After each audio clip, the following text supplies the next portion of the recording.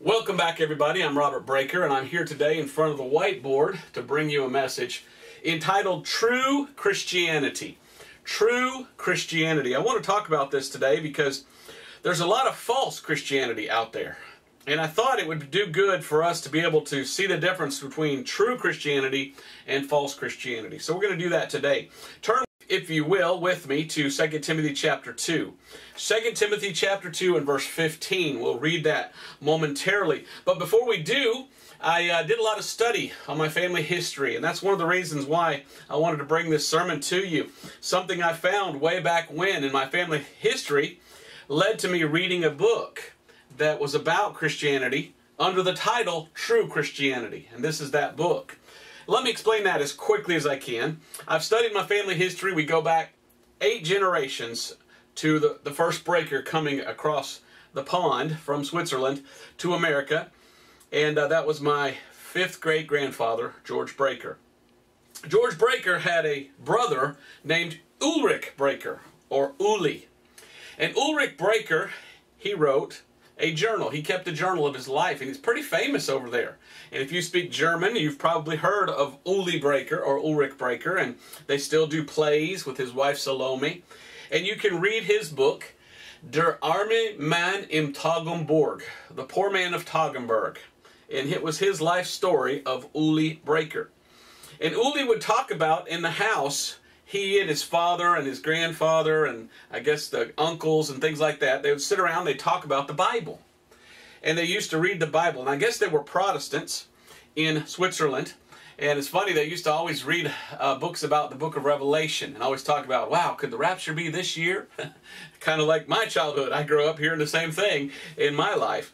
And here they were 300 years ago, same thing. But one of the books that they had to read, I think he said it was his grandmother, told him, you got to read this book, was the book by Johann Arndt called True Christianity. And he was a Protestant back in the 1500s. He lived 1555 to 1621. He was a German Lutheran theologian.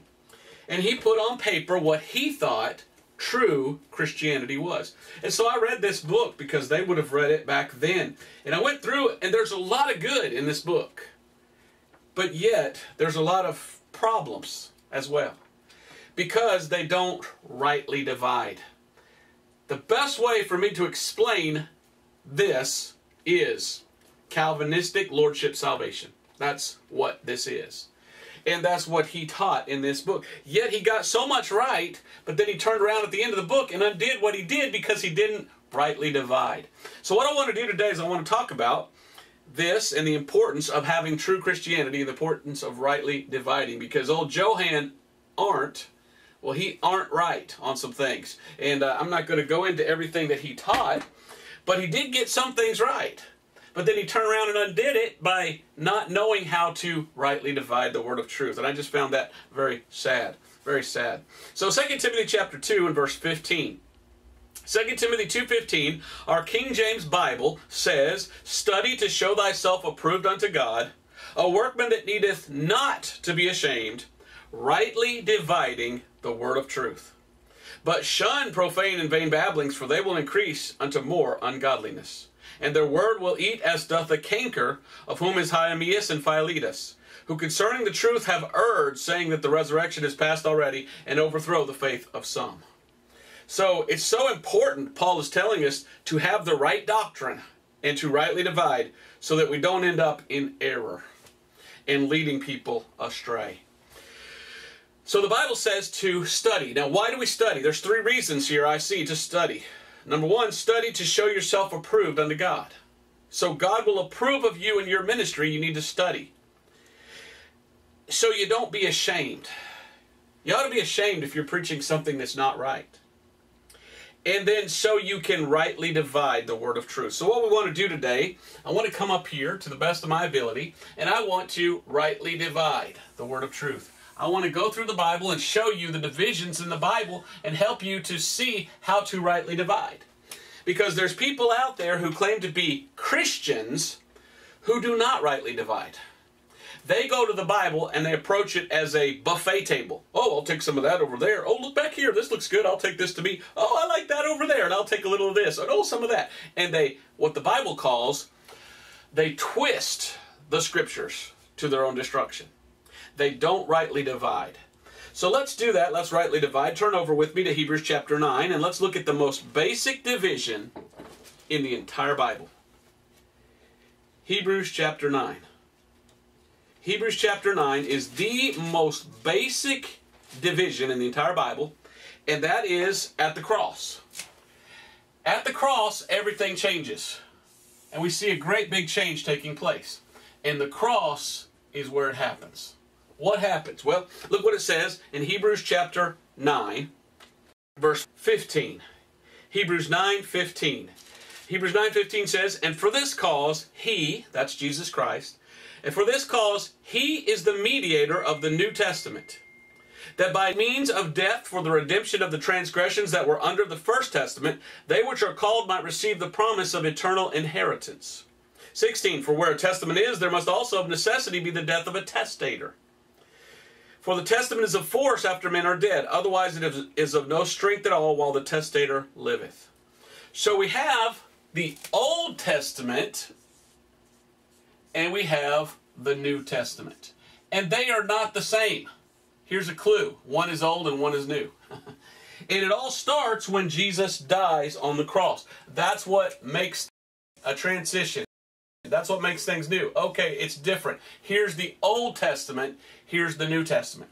Do you know there's some people out there running around claiming to be Christians that don't even get that most basic doctrine? There's people out there that are trying to say, no, we're still under the Old Testament. We need to get back underneath that. You're Seventh-day Adventist, for example. No, we're not under the law. We're under grace. The Bible is very plain to teach. So a true Christian understands that we're no longer under the Old Testament. We're under the church age today. We're not under what was for Israel back here under the law. And you need to understand that to be a true Christian. Otherwise, you're a false Christian. And you're trying to mix two things that don't go together. And you're trying to force things that don't force together. Let's go to Romans chapter 6. Let me show you. The Bible is very clear. We are not under the law. It all changed when Jesus died. And Jesus died on the cross to forgive us our sins. But he also died on the cross to redeem us from the curse of the law. And we'll see that here in a minute. But look at what Romans chapter 6 says. Now, I still get emails from people to this day that tell me, Brother Breaker, you don't even know anything. We're still under the law. And I just shake my head. Wow. That must not be a true Christian. For a true Christian would know that this is a different dispensation. We're in a different time. We're not in the Old Testament. We're in the New. Romans chapter 6, and look at verse 14. Romans 6:14, "For sin shall not have dominion over you, for ye are not under the law, but under grace." What part of ye are not under the law don't you understand? The Bible says we're not under the law. We're under grace. We're not in this time period. We're in this time period. We're not in this dispensation. We're in this dispensation. We're not in this testament. We're in this testament. We're not under that covenant. We're in a different one. Okay? So you've got to understand that. Let's turn over to Galatians chapter 3. And oh, that Christians would understand that. Now, there could be some saved people who are in a church that teaches otherwise, but if you're saved, come out, as it says in Revelation chapter 18. Come out from among them. Get away from a church that tries to get you back under bondage to the law. Read the book of Galatians, because that's what the book of Galatians is all about. Paul is telling them, we're not under the bondage of the law. We're under grace. Galatians chapter 3, verse 10 and 11. We read, "For as many as are of the works of the law are under the curse. For it is written, Cursed is every one that continueth not in all things which are written in the book of the law to do them. But that no man is justified by the law in the sight of God, it is evident. For the just shall live by faith." Now let's skip down here to verse 23 and verse 26. Look at verse 23. "But before faith came, we were kept under the law, shut up unto the faith which should afterwards be revealed." So it's all about faith today. Under the law, it was all about, now you make sure you do these works. But you see the difference? It's not the same, and you can't mix them. It was one or the other. Well, Jesus came to abolish the law. That's what the Bible teaches. He, as the Bible says, and I've got it on my wall here, in Colossians 2:14, He has forgiven you all trespasses, blotting out the handwriting of ordinances that was against us, which was contrary to us, and took it out of the way, nailing it to the cross. So He nailed the law and the ordinances and all that to the cross to say, now it's not by keeping the law that you can be saved. No, it's only by faith that we're saved. And a lot of people kept the law trying to get saved, but the Bible says it can't save you. See, when they died, if they kept the law, they went down to Abraham's bosom. They didn't go to heaven. Today, we're saved, we go to heaven. So it was different. They were waiting in Abraham's bosom for Jesus to come and to take them out, because only He is the one who can save. So you got to get a hold of that. It's so important. Verse 23 says, but before faith came, we were kept under the law, shut up unto the faith which should afterwards be revealed. To who? Well, we're going to see here in a minute. Revealed to Paul. Wherefore the law was our schoolmaster to bring us unto Christ, that we might be justified by faith. But after that faith is come, we are no longer under a schoolmaster. The law is the schoolmaster, so we're no longer under the law. For you're all the children of God by faith in Christ Jesus. So the law was the schoolmaster that was to point you to Christ. In other words, you try to keep the law, and I owe it to John for sending me this from Canada. A lot of people come over here, they try to keep the law, and they find out real quick that you can't keep the law. The harder you try to obey the law, the more you see you're a sinner that can't keep the law.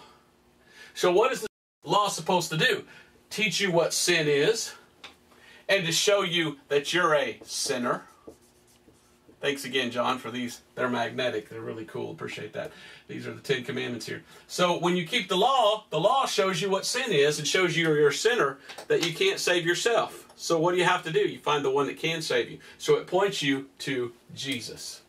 So that's why I believe it's important to read your Bible and become a true Christian. A true Christian is not trying to get back under the Old Testament. A true Christian realizes that was for Israel back then, but now the way of salvation is through Jesus Christ and His blood atonement on the cross. And it's what Jesus did that saves us, not what we do. Do you understand that?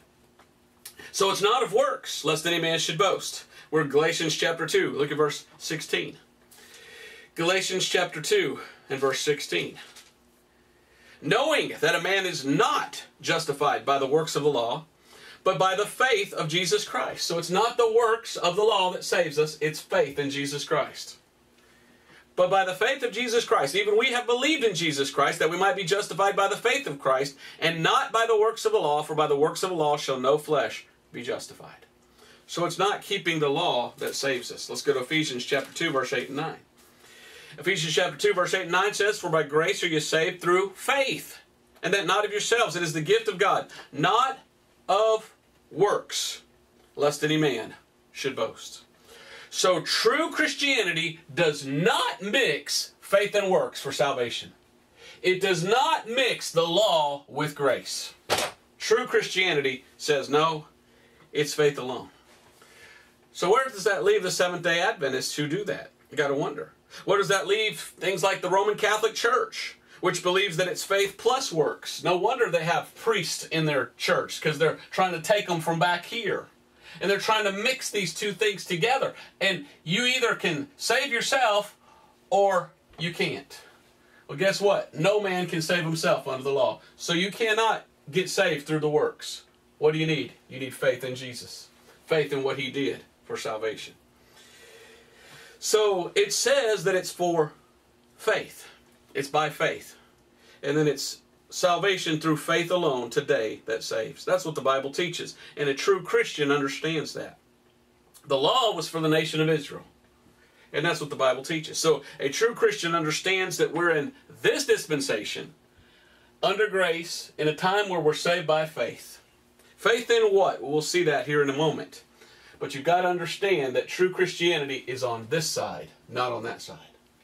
Now people say, does that mean I don't read my Old Testament? No, you should read the Old Testament. It's given for our admonition, for our learning. A lot of examples in there of how not to do things. It also tells us what sin is. So we should read the Old Testament to know what sin is. But we don't keep the Old Testament law to try to get to heaven. And that's what a true Christian understands. True Christianity also sees the difference between the ministry of Jesus and the ministry of Paul. Paul the Apostle is in the Bible. He's one of the apostles. Now, Paul is in the Bible for a reason. Now, there are many people out there today that claim to be Christians, and they say, no, we're not under the law anymore, we're over here after the death of Jesus. But they think we're only right here. And they omit from here to here. And they want to believe that we're only in Jesus' ministry, and that's it. Well, that is not true. There was a guy named the Apostle Paul. And Paul's ministry is in the Bible for a reason. And Jesus had with him many apostles. But there was one chosen out of due time named Paul that Jesus Christ chose for a purpose. And there's some people out there today who claim to be Christians who say, and we don't follow Paul, we choose to reject Paul, we want nothing to do with Paul. Well, that's a problem. Because here's Jesus' ministry and here's Paul's ministry. Which one is for us? Well, many would say both. Hold on there. Let's go to the book of Matthew. When Jesus showed up, he showed up to complete a prophecy. And he was anxious to do it, but the Jews rejected him, so that extended that prophecy way farther out. That, of course, would be the prophecy of Daniel of the 490 years, written in the book of Daniel. And the last 7 years of that have not been fulfilled yet, so that takes place after the rapture. Here we have the rapture of the church. Here is the 7-year tribulation. And then comes Jesus Christ back at the Battle of Armageddon, and then Jesus sets up his millennial kingdom, according to the Bible. So here's the rapture, here's the 7-year tribulation. Now, this could have been back here, and then the millennium could have been set up back here, had the Jews accepted their Messiah, because that's what Jesus is. Jesus is the Messiah. But because the Jews rejected their Messiah, God said, okay, Paul, you're going to go now more to the Gentiles. Now, does God only save Gentiles today? No, God saves Jews and Gentiles. But God is going more to Gentiles than Jews because the nation of Israel rejected their Messiah. So God sent Paul out to them. Now, when Jesus came, look at what the Bible says. When Jesus showed up in his ministry, he did not appear to Gentiles. He did not come to Gentiles. Jesus' ministry was not to come to save Gentiles. Jesus says he came only to Israel to fulfill that prophecy and see whether they'd accept him or not. Look at the very words of Jesus Christ himself. Matthew chapter 15 and verse 24. But he answered and said, I am not sent but unto the lost sheep of the house of Israel. So Jesus Christ says, look, I only came in my earthly ministry to Jews, to Israel. He even sent out some disciples during the time of his earthly ministry. And his earthly ministry, of course, would be here to the cross, and it was about 3.5 years. And Jesus says in Matthew chapter 10, look at verse, I believe it's 5 and 6. Jesus tells his disciples, don't you dare go to any Gentiles in your ministry. Before Jesus died. Look at what it says, Matthew chapter 10 and verse 5. Matthew 10:5. These 12 Jesus sent forth and commanded them, saying, go not into the way of the Gentiles, and into any city of the Samaritans enter ye not, but go rather to the lost sheep of the house of Israel. Now, what was the ministry of Jesus? Well, Jesus' ministry was the kingdom ministry. He brought with him the kingdom message. And the kingdom message was, if you will accept me, I can set up my millennial kingdom. We just have to get through that 7-year period. But if you'll accept me, I can be your king back here. So the kingdom message, the gospel of the kingdom, was the ministry of Jesus Christ. Look at that in Matthew chapter 4. Well, actually, read the next verse, which I didn't read. Verse 7, Matthew 10:7. As ye go, preach, saying, the kingdom of heaven is at hand. Heal the sick, cleanse the lepers, raise the dead, cast out devils. Freely you have received, freely give. Now back to Matthew chapter 4, verse 23. Jesus came, and it says, and Jesus went about all Galilee, teaching in their synagogues and preaching the gospel of the kingdom and healing and all manner of sickness and disease. So the kingdom message had to do with healing, and it had to do with miracles or signs. Well, if you know your Bible, the Bible says signs are for the Jews. So this ministry of Jesus was for Jews. And he came to these Jews, and he gave them a chance to accept him as Messiah or not. And he came with this message. Now that is not the same message as today, because something took place. Now if you go to the book of Acts, did you know the book of Acts is a transition book? The book of Acts starts out one way and ends up entirely different. The book of Acts, we have Peter and the early apostles preaching, and they're telling them, get baptized in water for remission of sins. Do you know that's not the message all the way through Acts? That was just at the beginning. There's a change in the book of Acts from Jews to Gentiles, from Peter and the early apostles to Paul, from Jesus' ministry and signs and healings for Jews to the ministry of Paul, and now no more need for signs. They're supposed to believe by faith and not by sight. So when you understand that, you understand, oh, the book of Acts is a transitional book, you get the hint and you go, oh, I get it. Come over with me to Romans chapter 11 and look at what it says. Romans chapter 11 and verse 13, Paul tells us very clearly. Romans 11:13. For I speak to you Gentiles, inasmuch as I am the apostle of the Gentiles, I magnify mine office. So the apostle Paul says, my ministry is to more go to Gentiles. Now I say more to Gentiles. Why? Because everywhere Paul went in the beginning, he went to the Jew first, tried to win them to the Lord. Then he went to the Gentiles. But as you get toward the end of the book of Acts, there's a place in Acts where he says, from henceforth I will go only to the Gentiles.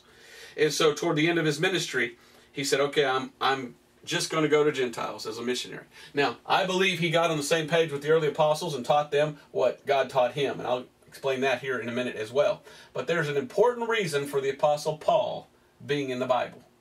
And if all you do as a Christian is go to Matthew, Mark, Luke, and John, and you don't go to Paul's epistles, then you're going to have some problems. Because Matthew, Mark, Luke, and John, did you know those books are all Old Testament until Jesus actually dies? And it's at the end of those books where you start the New Testament. So much of the stuff written in Matthew, Mark, Luke, and John is still Old Testament under Jesus' ministry, his kingdom message to the Jews. Yet many in so-called Christianity today, what do? They only go to Matthew, Mark, Luke, and John. They don't come over here to Romans, to Philemon, and even Hebrews. So what you need to do is you need to go to Paul, because the heart of New Testament doctrine is Romans to Philemon.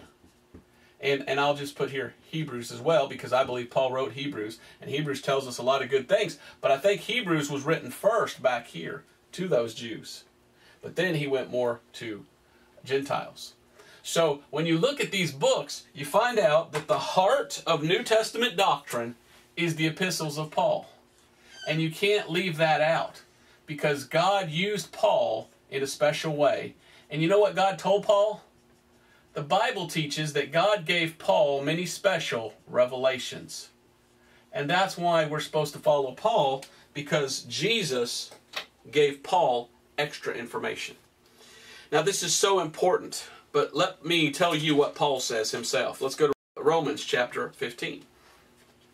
Paul makes it very clear how his ministry was different than Jesus' ministry. And in Romans chapter 15, he tells us in verse 8, now I say that Jesus Christ was a minister of the circumcision, that's the circumcised people, the Jews, for the truth of God to confirm the promises made unto the fathers. So Jesus' ministry was to Jews. Now look over at verse 16. Romans 15:16, that I should be the minister of Jesus Christ to the Gentiles, ministering the gospel of God, that the offering up of the Gentiles might be acceptable, being sanctified by the Holy Ghost. So Paul says Jesus' ministry was for Jews to accept him as Messiah, but they didn't.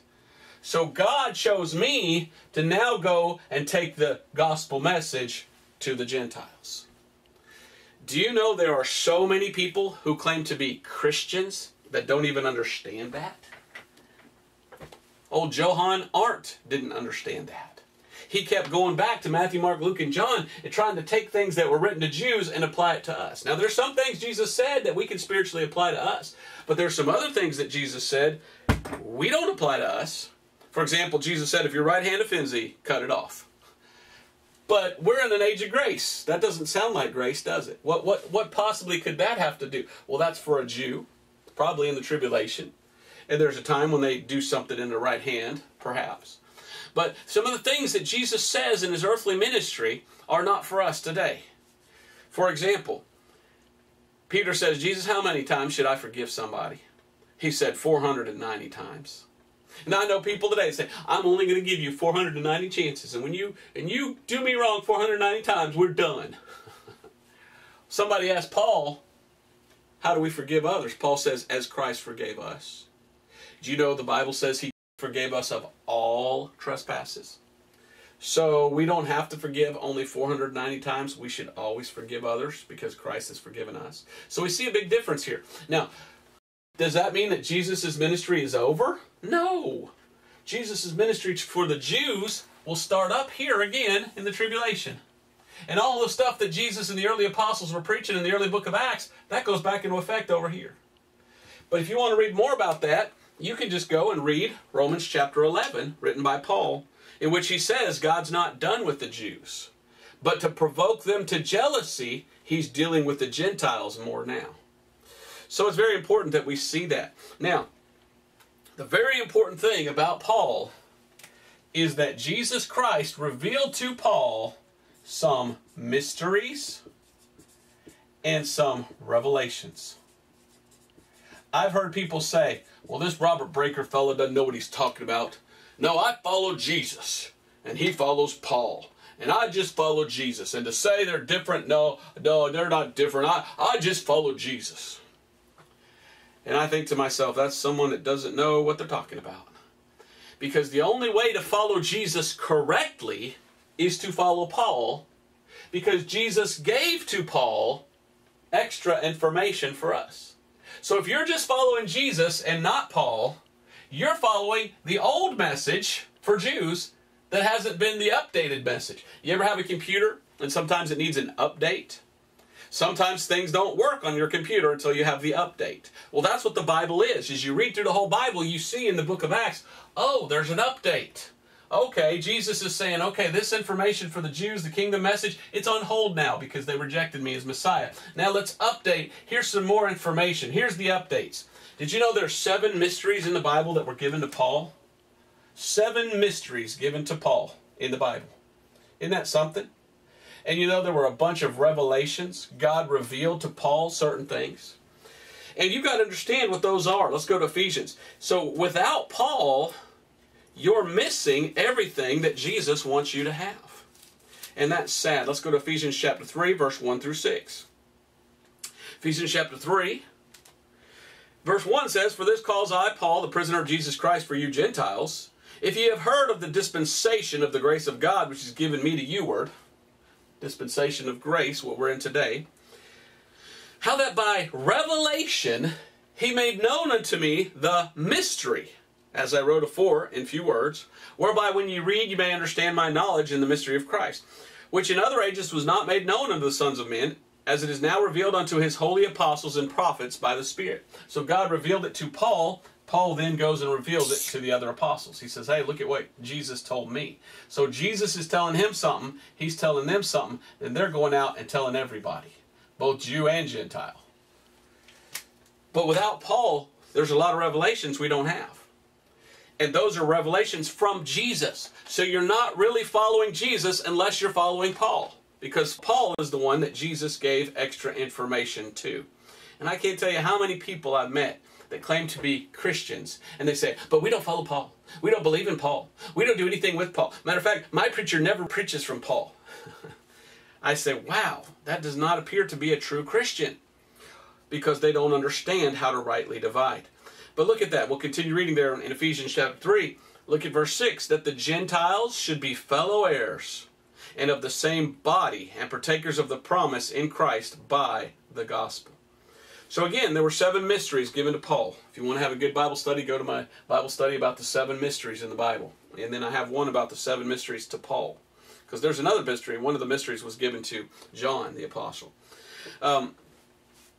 But we see this, and we see the mystery of the gospel. That's one of the mysteries. And it appears that one of the revelations given to Paul was the revelation of the gospel. The gospel means good news. And there's something that Paul was given, that Paul preached about salvation, that was a little different than what was originally told by Jesus and told by Peter. If you go to Acts, in the beginning of Acts, chapter 2 and verse 38, Peter's telling everybody, water baptism saves. As you go on and you see the transition from Peter to Paul, Paul never tells anyone you get saved by water baptism. He says believe, that it's by faith that we're saved. Why is there a difference there? Is that a contradiction in the Bible? No, it's a transition in the Bible. It's a change. And there's a lot of that going on in the Bible, and you've got to understand that. So let's look at this. Go to Galatians chapter 1 and look at this revelation. If you don't get this, then you aren't even a Christian. Because I'm about to give you the gospel of salvation. And guess who the gospel of salvation for us today was given to by Jesus? It was given to Paul. So if you want to be a true follower of Jesus, you have to come through this revelation given to Paul to be saved. And that is the revelation of the gospel of salvation. Paul says in Galatians chapter 1 verse 11, "But I certify you, brethren, that the gospel which was preached of me is not after man. For I neither received it of man, neither was I taught it, but by the revelation of Jesus Christ." So Paul the Apostle says, Jesus Christ gave me the gospel. He says in chapter 2, verse 2, "And then he went up by revelation and communicated unto them that gospel which he preached among the Gentiles." So he goes and he's preaching the gospel. Now let's flip over to Romans chapter 1. I want to show you this. Romans chapter 1, and look what it says. Paul says this, "For I am not ashamed of the gospel of Christ, for it is the power of God unto salvation to everyone that believeth, to the Jew first, and also to the Greek." Paul says, I'm not ashamed. You're supposed to study the Word of God so that you be not ashamed. I would hate to pretend to be a Christian my whole life and go to one of these churches that thinks we're still in the Old Testament, or go to one of these churches that's trying to just go to Matthew, Mark, Luke, and John, but not going to Paul and the revelations to him. I would hate to be one of those people and die and then stand before God and God says, well, didn't you read the Bible? Didn't you get the message I gave Paul? Didn't you trust his gospel? And then say, I didn't even know about it. Well, then you're going to be ashamed. And guess where your eternal destiny will be? You see, if you're not trusting in the gospel of Paul, you're not saved. Look at Romans chapter 2 and verse 16. Look what Paul says. Paul says that the world will be judged according to this gospel, whether they believed it or not. Romans 2:16, "In the day when God shall judge the secrets of men by Jesus Christ according to my gospel." There's 3 times that Paul calls it my gospel. Why would Paul call it my gospel? Why? Why would he say my gospel? Because this is what was revealed to him by Jesus Christ. You want to be a follower of Jesus, do you? Do you want to be a follower of Jesus Christ? Then you must come through the revelation of Jesus Christ given to Paul, which is the gospel. And you've got to accept that gospel to be saved. That gospel is found in 1 Corinthians chapter 15 and verse 1 through 4. Let me show you the gospel that saves. 1 Corinthians 15, 1 through 4. "Moreover, brethren, I declare unto you the gospel, which I preached unto you, which also ye have received, and wherein you stand, by which also ye are saved." Okay, so this is how we're saved. We're saved only through Paul's gospel. We're not saved by works. Some people say, if I do good works, then God will give me to heaven. That's not the revelation. That's not what Jesus said. That's not the gospel. The gospel is we're saved by faith. By believing. Faith is believing. So it's by faith. Faith in what? Well, notice what the gospel is. Verse 3, "For I delivered unto you first of all that which I also received, how that Christ died." How did he die? He shed his blood. So that's important. How that Christ died for our sins according to the Scriptures, and that he was buried, and that he rose again the 3rd day according to the Scriptures. So I see 5 points with the gospel. And the 5 points of the gospel are: Christ died for our sins, was buried, he rose again, and it was all according to the Scriptures. Now, this is the gospel of Paul, and it has 5 points. Now, a lot of people look at this and they say, well, I don't see any difference there than what Peter preached.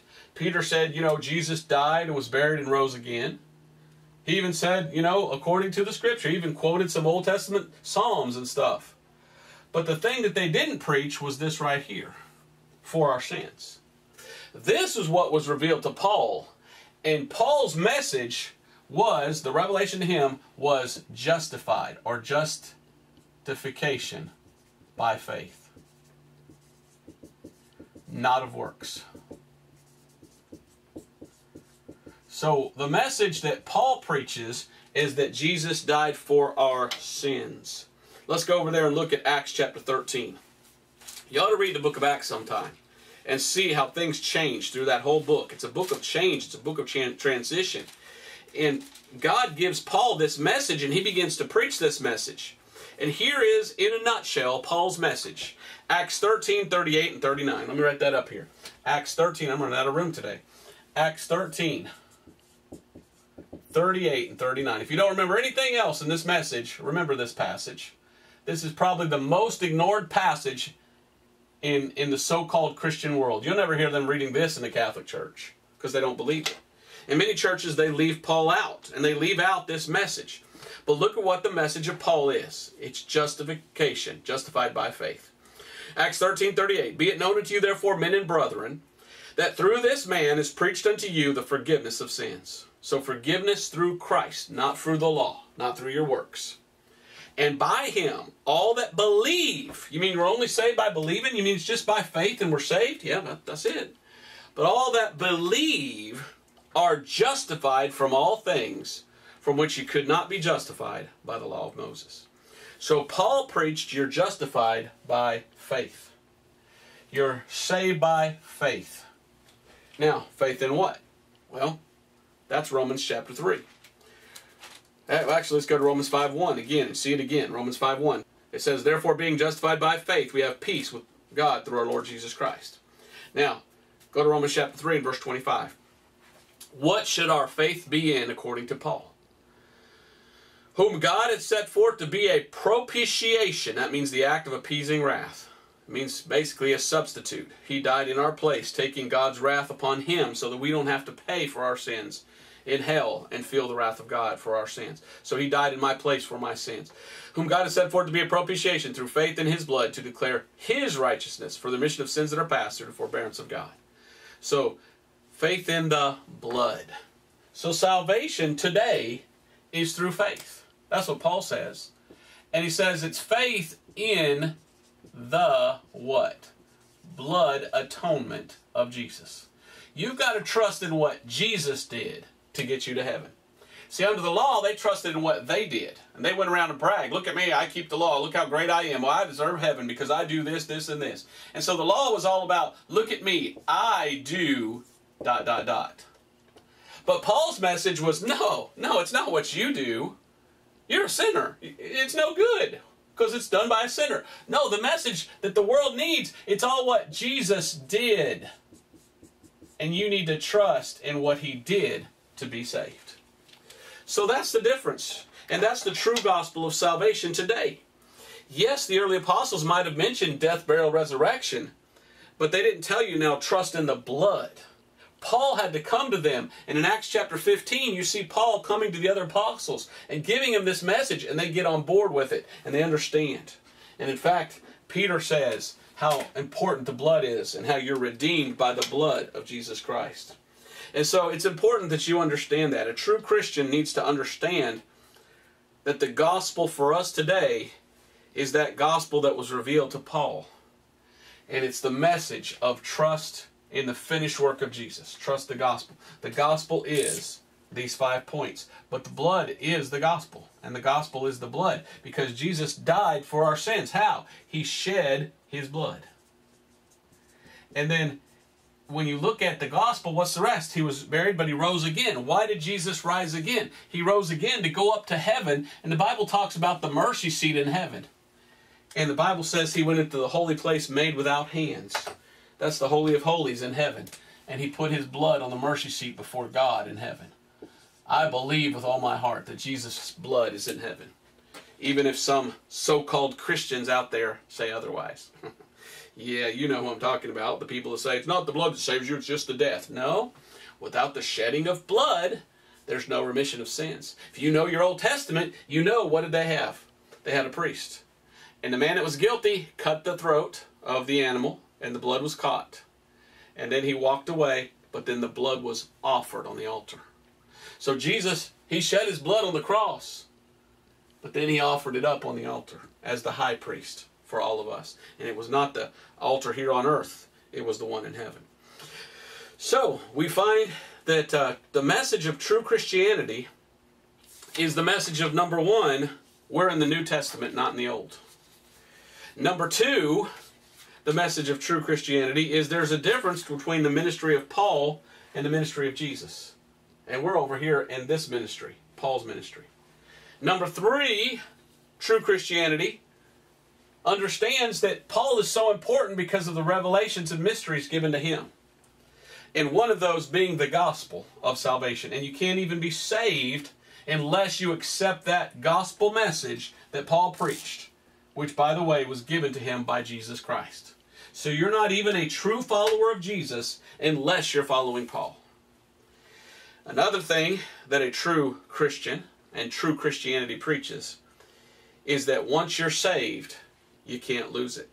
Because now you are eternally secure in the body of Christ. And that's one of the things that Paul taught. He taught eternal security. Paul taught that when you're saved, you are born again. And he taught you are sealed. So he taught being born again, and he taught you become a son of God. And he said that Jesus Christ seals you, and you are sealed. We call this eternal security. Now, some people today, they claim to be Christians, but they have a false gospel. Some of them are telling you to get back under the law and keep it, and they tell you, now, when you do good works, well, keep your fingers crossed, you just might go to heaven. That is a false Christianity. That is not true Christianity. Other people, they say, well, no, we'll follow Jesus. But they're only following Matthew, Mark, Luke, and John all before Jesus died. And so they're still in Jesus' earthly ministry, and they're not in the ministry of Paul, which is for us today, the Gentiles. They're still in a ministry for Jews. They're following the kingdom message, not the message of salvation for us today. How sad. And many of them, their gospel is, he that endureth to the end shall be saved. And so they think if I just keep doing good works until I die, then God will accept me. But we saw what Paul said, not of works, lest any man should boast. But then we have some other people that say, well, okay, yeah, all right, I'll follow Paul. I'll listen to some of the things Paul says. I'll accept the teachings of Paul. But I don't believe that once we're saved, we're always saved. I think we can lose it. Well, then you're not following Paul, and you're not following Jesus. Because the revelation that Jesus gave to Paul, one of them was the mystery of the body of Christ. And that when you're saved, you're a part of his body and a part of his flesh. And he's not going to cut himself. He's not going to cast off himself. You are in him and he is in you. The Bible teaches in Hebrews chapter 5 and verse 9, Hebrews, that's Paul, that Jesus Christ is the author of eternal salvation. So when Jesus died on the cross and shed his blood, he became the author of what the Bible calls eternal salvation. What is eternal salvation? Eternal means forever. So once saved, always saved means I got saved. Salvation. When I got saved, I'm saved for all eternity. That's what salvation is.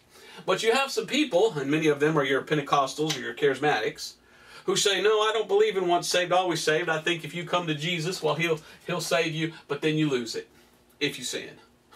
Or you got to keep it by not sinning. Then you're not sealed. Sealed means you take something and you put it in something and it can't come out. It's sealed. And all these passages are in the Bible of Paul telling us that when we're saved, there's a spiritual birth that takes place. We're born again. We're born into the family of God. We are sons of God. And we are sealed with the Holy Spirit of promise. And that's what the Bible teaches. Let's look at a couple. 1 Corinthians chapter 4 and verse 15. 1 Corinthians 4:15 says, "For though ye have 10,000 instructors in Christ, yet have ye not many fathers. For in Christ Jesus I have begotten you through the gospel." He says, I have begotten you. Begotten means born again. You're born again. He tells us that again in Galatians chapter 4, verse 29 through 31. He talks about those who are born of the Spirit. There's a spiritual birth that takes place when you're trusting in the blood of Christ. And when you accept the gospel and you believe in the blood atonement, you believe the gospel, you become a new creature. Paul says, all things are become new. Behold, you're a new creature. So you're born again. And then in Ephesians, let's turn over to Ephesians chapter 1. The Bible teaches, Paul teaches, because this was a revelation given to him, that the Holy Spirit of God comes inside of you. And the Holy Spirit of God dwells in you who are saved. And the Bible tells us exactly how long it dwells in you. And nowhere in the Bible, in Paul's writings, does it say, and the Holy Spirit comes in you and then leaves. That's the opposite of what the Bible teaches. The Bible teaches the Holy Spirit comes inside a believer and stays there and dwells there. Ephesians chapter 1 and verse 13. The Bible says this, "In whom ye also trusted after that ye heard the word of truth, the gospel of your salvation, in whom also after that ye believed, you were sealed with that Holy Spirit of promise."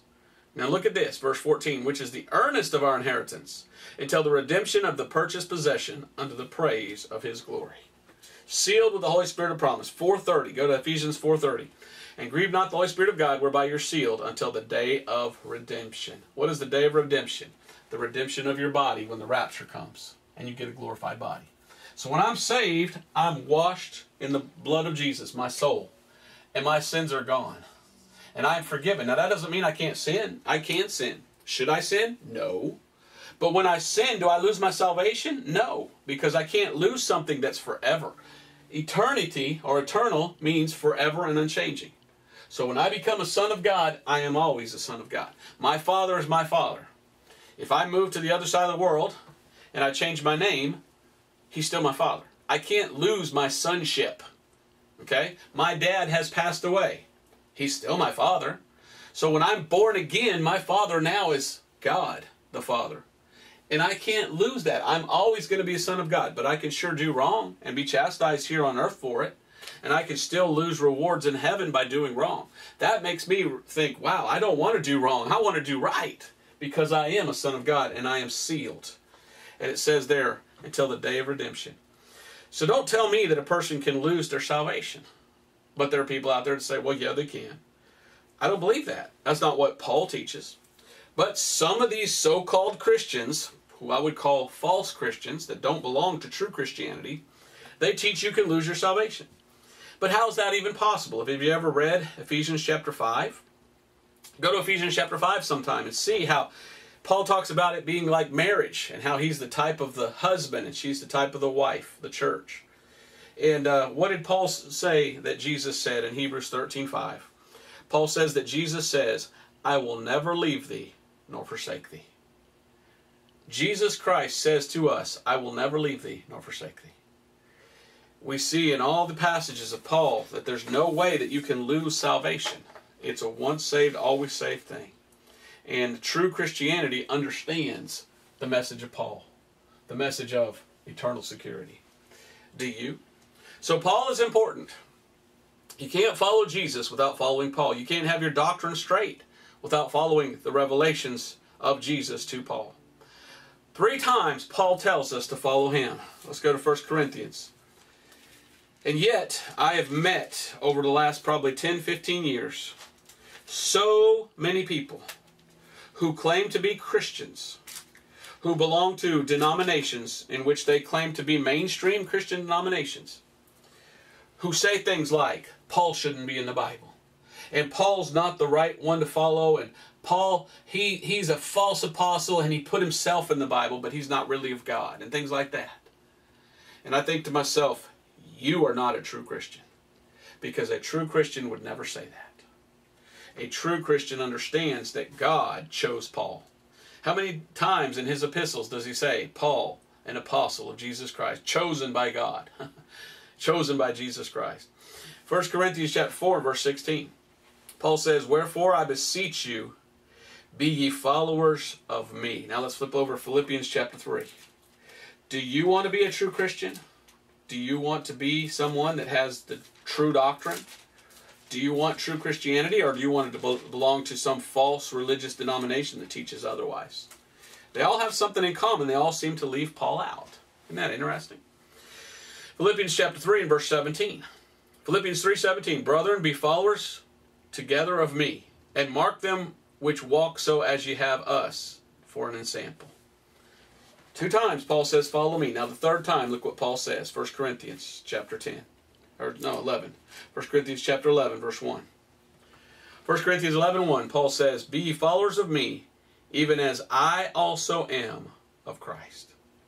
Anybody who says Paul is not of God and it shouldn't be in the Bible, they must not have read the Bible. Because Paul says, I follow Christ, so follow me. Because many of the mysteries and revelations that we know today in the Bible were those given to Paul. And if you leave Paul out, you're back under this time when it was only to the Jews, and it's a different message. And you're not coming to the true gospel of salvation, which is really for more to the Gentiles. Now, Jews can get saved today through the same gospel, but it's more for Gentiles. Let's close with Acts chapter 26. Let me ask you this. Do you go to church? In your church, does the preacher preach correctly? Does he have true Christianity, or is he preaching some sort of a milksop message? I've been to churches before, and it was very easy to see if that church was a true Bible-believing church or not by where they spent their time. A lot of churches spend their time just in the Old Testament. A lot of churches spend their time just in Matthew, Mark, Luke, and John. I like to be here preaching from Paul, because that's the heart of New Testament doctrine. Yeah, you could preach from other parts of the Bible, but bring it back to Paul, because that's what's most for us today. Acts chapter 26, verse 15 to 18. The Apostle Paul is giving his testimony of when he saw God on the road to Damascus. And he says in verse 15, and I said, who art thou, Lord? And he said, I am Jesus, whom thou persecutest. But rise and stand upon thy feet, for I have appeared unto thee for this purpose, to make thee a minister and a witness both of these things which thou hast seen, and of those things in the which I will appear unto thee, delivering thee from the people and from the Gentiles, unto whom now I send thee, to open their eyes and turn them from darkness to light, and from the power of Satan unto God, that they may receive forgiveness of sins and inheritance among them which are sanctified by faith that is in me. So Paul is telling us the reason that God chose him was to go to the Gentiles, preach to them how to receive the forgiveness of sins. And it's by faith which is in him. True Christianity preaches faith alone in the finished work of Christ. Not what you do to get yourself to heaven, but trusting in what Jesus did to take you there. So, if you go to church, do you belong to a church that's part of true Christianity? Or are they trying to get you back under the law? Is your church a true Bible-believing church, preaching the doctrine for today? Or are they getting you back underneath the before New Testament message, and they're getting you under the kingdom message? Is that where you are? Are you in a true Bible-believing church? Or are they trying to mix grace and the law, works and faith, and trying to put the two together? You can't. Oil and water don't mix. The law and grace don't mix. Faith and works don't mix. It's faith alone in the finished work of Christ, His blood, the gospel. Do you belong to a church that believes, oh yeah, we think it's faith, but well, oh, you can lose it if you don't do works? That's someone mixing faith and works. That's not the true message. You need to get right with God if you're going to a church that doesn't preach true Christianity. And you need to find out and look in your heart and see, am I trusting in the blood atonement of Christ? Am I trusting this alone for salvation, or am I trusting in my denomination? Jesus saves, but He only saves through faith. And I want you to be saved. I want you on your way to heaven. I want you to know you're saved. And that's why I've come to you today to try to explain to you that it's all by faith in the blood of Christ. It's all trusting in what Jesus did. And I wanted to try to show you the importance of Paul. And I brought that to you because of this book right here. Johann Arndt was a good Protestant, but he was very, very Calvinistic. Wrote his book in about 1500s. This is it in English, translated in 1712 and printed in 1809. And this book, in the very beginning, he's all about Paul and justified by faith, and Paul and justified by faith, and Paul and justified by faith. And at the end of the book, he's all, you got to endure to the end or you might lose it. What did he do wrong? He mixed the two instead of sticking to the one that's for us today. Yes, it's good to do good works. God wants us to do good works. I want to do good works so that when I get to heaven, I get more rewards. But I'm not doing good works to stay saved or to get saved. It's because I am saved, I serve the Lord Jesus Christ. And that is true Christianity. Not of works for salvation. After salvation, I work for Jesus because I'm saved and because I appreciate Him and all He's done for me. All right, God bless you. We'll see you next week, Lord willing. Hope you get this message, and I hope you get into a good Bible-believing church that preaches true Christianity. Don't forget Paul. Amen.